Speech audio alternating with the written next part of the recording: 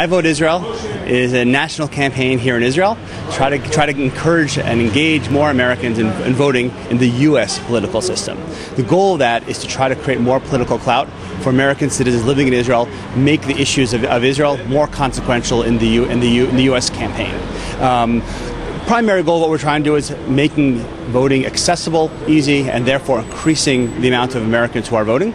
Obviously, there is a lot of talk about what's been happening in terms of presidential and pressure that Israel's felt from America over the last few years, and that's translating into more engaged, more interested voter base here in Israel.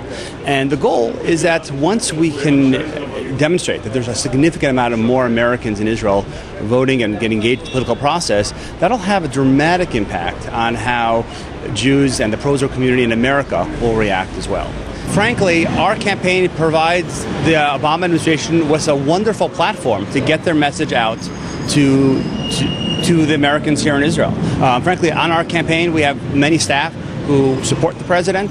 We have many staff who are not as enthusiastic. And we have most of our staff, I would say, are people who just weren't engaged one way or the other, but just feel that for Israel's perspective, they want to get involved in the political process. We basically are creating a platform where speakers, personalities from the states who want to go ahead and communicate with voters in Israel will have that ability. We're having a series of debates between the Republicans abroad, Democrats abroad.